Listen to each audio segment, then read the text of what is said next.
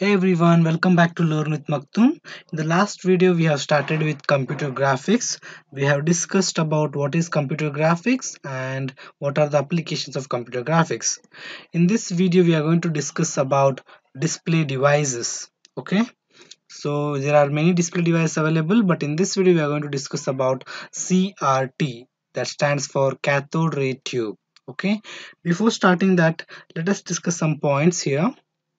In computer graphics, objects are presented as a collection of discrete elements called pixels, smallest screen element of an image. So, when I say an image, the smallest screen element of that image is called pixel.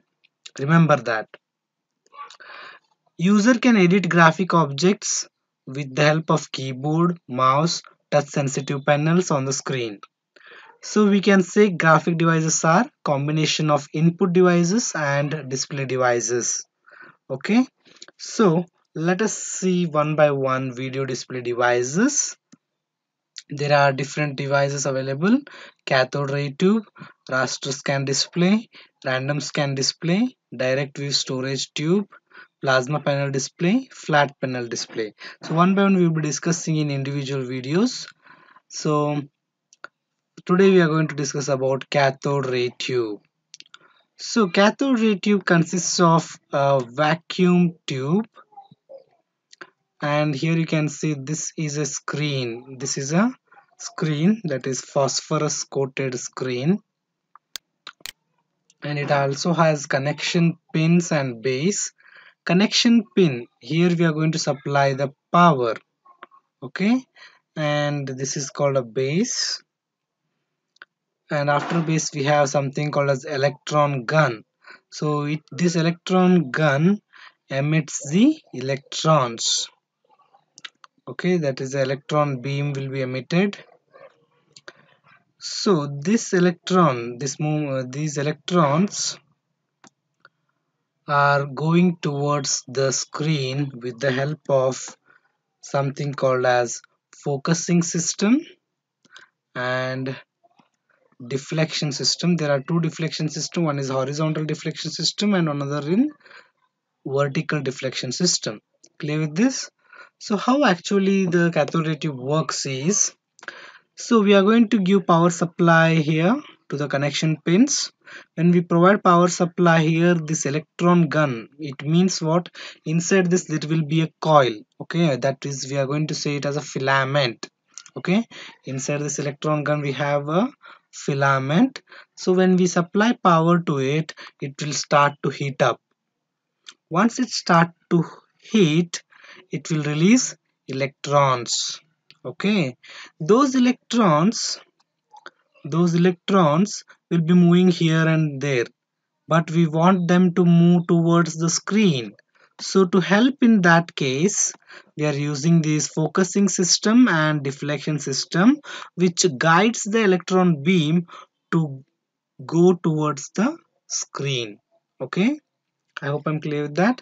And when this electron beam hits the screen, it is going to produce a small spot of light, and this spot of light fades rapidly. Okay, so if you want that light to be produced continuously, then you have to continuously provide this electron beam. Continuously you have to provide, and this process is called as a refreshing. And this type of CRT where we want the light produced to be continuously, this type of CRT is called as refresh CRT. Okay, yes, let us see the points. I hope I'm clear with the CRT how it works. Let's see by with the help of point. And one more thing is that it is a device which converts electrical signal. Means what here? Electrical signal means the movement of electrons here. So with the help of them we are converting that to visual signals, that is spot of light is produced. Yeah, so let us see. A cathode ray tube is a vacuum tube in which images are produced when an electron beam strikes a phosphor coated surface. An electron gun generates a beam of electrons which passes through focusing and deflection system. Focusing and deflection system direct the electron's beam towards specified position on the screen. The phosphorus then emits a small spot of light at each position contacted by the electron beam. The light emitted by phosphorus fades rapidly. The operations of CRT is very simple. First, what happens? The electron gun will emit a beam of electrons. Then the electron beam passes through the focusing and deflection systems. When this beam hits the screen, the phosphor emits a small spot of light at each position contacted by the electron beam.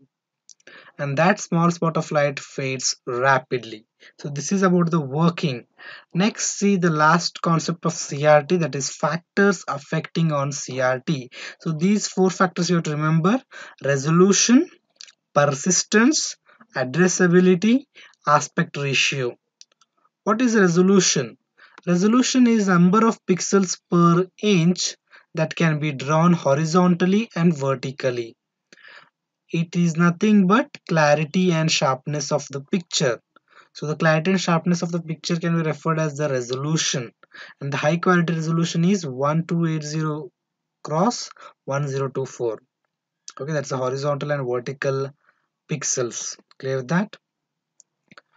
Persistence is the time taken to emit light from the screen to decay to 1/10 of its original intensity. Addressability is a measure of the spacing between the centers of vertical and horizontal lines. Aspect ratio refers to the ratio between the vertical and horizontal points necessary to produce the equal lines in both directions on the screen. And these are the four factors which affect the CRT: resolution, persistence, addressability, and aspect ratio. You have to remember these definitions. These can be asked for your exam for 2 mark each. Okay, clear with that? This is about CRT. In the next video we are going to see the remaining display devices. If you are new to my channel, don't forget to click on subscribe button. I'm going to see you in the next video. Thank you for watching.